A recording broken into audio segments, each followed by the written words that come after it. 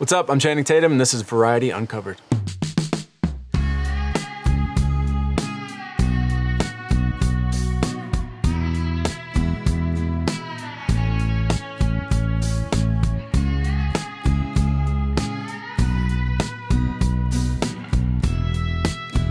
Need to get back in the game, sir. You want to get back in the game? Prove it. Sergeant Rodriguez was a legend. Family funeral Sunday outside of Nogales. They want his dog at the funeral. You do this, and you're back in the game. The reason I guess we made our way to this story, dog, started somewhere sad. I lost my dog, Lulu. She had cancer. She beat it, then she got well again, and then she started limping, and then she got, it metastasized into her bones, and we spent, months trying to kind of try to beat it, and, we just weren't gonna beat it. And she was very, very, very sick. I kept her around too long, and I went on this last road trip with her to Big Sur, and it was really sad, but cathartic, and, I got to say bye to her, essentially. And it happened to be at a part in my life where, I was losing my best friend kind of at the wrong time. And it was really emotional. And we just started thinking, what if we did a story, about that bond between man and beast, and what happens, what happens when no one else can crack you, or no one else can crack the dog, and somehow you just sort of work and fit, and a dog can sort of just burst your heart open and make you love and care in ways that maybe you didn't think possible. It was really funny, when we were selling this thing, I had everybody raise their hand to see how many people own dogs, and it was a lot of people, so either you're a dog person or you're not. We sort of cobbled together this story of Briggs, a guy that's been medically discharged from the military, and he's trying to get back into contracting or some sort of military-esque job to kind of get back in the saddle. He gets tasked with taking his buddy's dog to his dead buddy's funeral. He doesn't want to do this. He just wants to go on with his life, and he's kind of a little pissed off that he even has to do this thing to kind of get the thing that he wants, which is a job. So he does it, and they hate each other. Craziness ensues on the road trip, and we love road trip movies, and we love dog movies, so we kind of just shoved it together. World's sexiest cover model, Dash McMahon! It's crazy. You feel like you're watching a movie, but you're in it at the same time. It's because I've grown up watching Sandra Bullock movies my whole life. Some of my favorite movies are Sandra Bullock movies. Practical Magic, we still watch every single year on Halloween. It's just one of my favorite movies. Her reputation, sort of precedes itself. She's a boss. Not that many people can be a boss and still have fun on set. Some people have to rule with an iron fist and things. She has so much fun. She's filled with so much love and cares so much about the things that she actually takes on to do.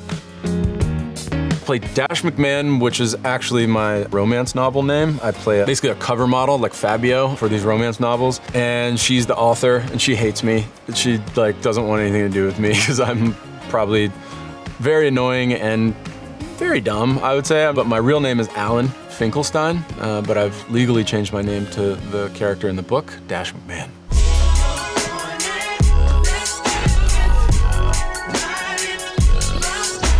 We weren't gonna make a third one. We were all kind of just chewing the last bits of the meat off the bone just to even make the second one. We learned so much on the first movie. I think we just wanted to make a little tiny subculture movie about a certain 9 months, 10 months of my life that I was this was a crazy time, and I haven't ever seen a movie made in the world. We made that movie, and we kind of caught this 50 Shades of Grey wave that turned into this iconic woman power film, but it was about a man. It was about a man kind of trying to come to terms with what he wants to do with his life, and kind of doesn't know where he's gonna land. He's used to just partying and kind of living a very free life. The second movie, we had all these amazing ancillary characters that we didn't have enough real estate on the first movie to explore, so we were that's a reason to make a movie. And we made those movies, and they're good movies, and we were let's get out of Dodge before we fail. And because even the second movie didn't make a lot of money because they released it on the wrong day. Even though I kind of like the second movie more, it's more fun, and just I think it was more what people expected the first movie to be, maybe.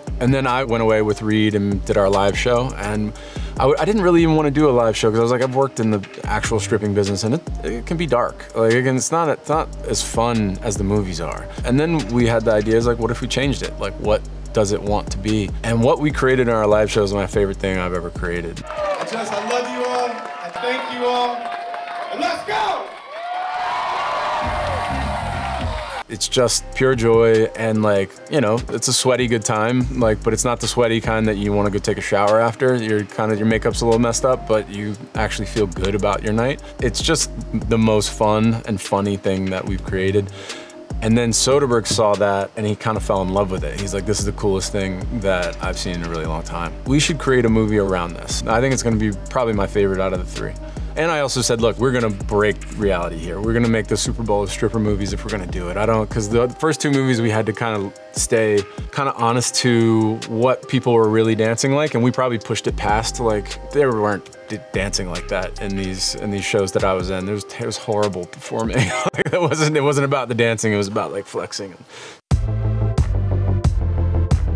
Soderbergh, I think probably one of the biggest lessons is empowering people. He really hires people and expects them to bring their best work. He doesn't want to sit here and like scrutinize every word that you're saying and how you're saying it. He very rarely, if ever, gives like actor direction, like what's your intention here? Like he'll give dialogue notes, and he just wants to like you to jump in fully and be fully committed and bring your absolute A game. You know, he doesn't want to tell you how to do your best A game.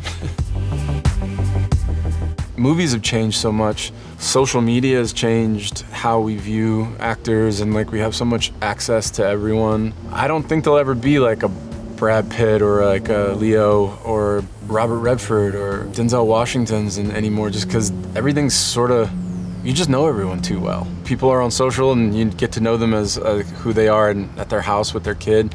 There's no mystery anymore, and then really they're only making like big giant like blockbuster sort of Marvel movies and things like that. I don't know, man. Things are just sort of, I think the studios are bygone. I think they're virtually all swallowed up by the streamers now anyway, so I think things are just gonna change, and hopefully we'll always go to theaters. I really do hope that that stays, you know, a thing, because I love going to movies still. I remember going to like Times Square when 8 Mile came out. Everyone was like standing up in the theater and like cheering and dancing and like kind of just like bobbing their head to like Eminem rapping. And I remember going to like As Good As It Gets and people giving a standing ovation as at the end of the movie. This doesn't happen anywhere. Like, this is cool.